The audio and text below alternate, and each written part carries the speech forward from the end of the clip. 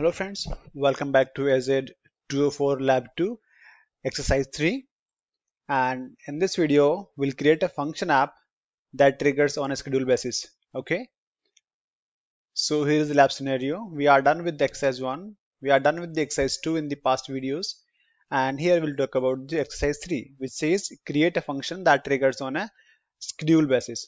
So basically like it's a kind of your batch program that runs on a particular time. Okay, so let's go to the Microsoft website where we have all the instructions. So here we are at the exercise 3. It says create a function that triggers on a schedule basis. Okay, now the task 1 is to create a schedule triggered function. So we need to go to the Azure portal, resource group, go to the serverless resource group, and then from there go to the our function app, function logic app, and from the app service blade select the functions options from the functions section, then click on add. So basically now we need to create one more function. Okay, so we'll go to the resource group, then I'll go to the serverless, and here is our function app. Okay, function logic app. Now from the functions, click on add timer trigger. I'll give the name as recurring, and let me get the cron expression. Okay, so this is how it is. I'll simply copy and paste here.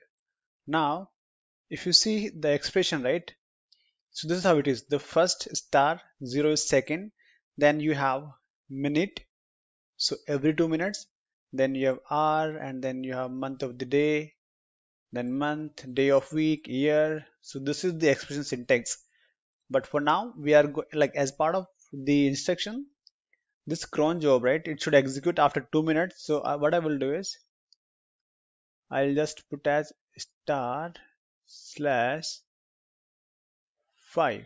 Okay, let me just paste this on here, create function.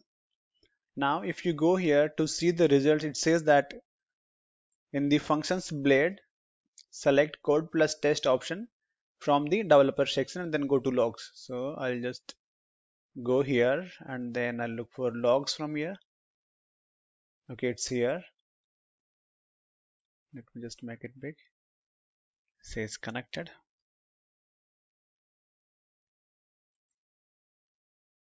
So now you can see the logs, right? So this is like when you work on some batch programs, like you have to run some jobs on a particular time, maybe like daily reports or monthly reports, right? That moment you can just go and create a time trigger based function app. Okay, now let's go back. So this is done. Now update the function integration configuration. Okay, so here our task 3 is to update the function integration configuration. So you have to go to function blade, then integration option from the developer section. In the integration pane, select the timer trigger.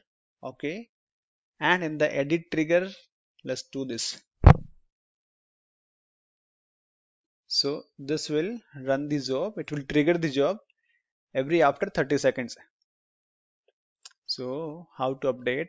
I have to go here, integration, and then timer trigger, right? So it's here, and I have to update the cron expression. So now this, as part of this expression, it means that we are going to run this particular job every after 30 seconds. So I'll simply click on save, and again to see the output I'll go back to the, so here logs. Now you'll see that, okay,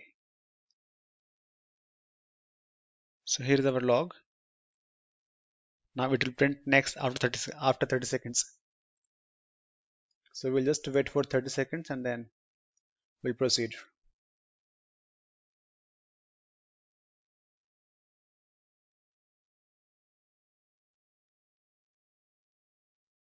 Okay, if you see here this one, so the last time when it executed was here 7800, and now after 30 seconds 8708:30.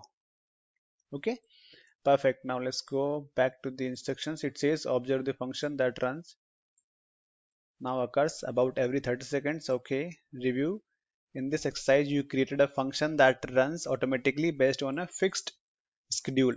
Perfect. So that's it for this exercise. Now we need to work on the exercise 4 in the next video. Thank you for watching, and I'll catch you in the next video.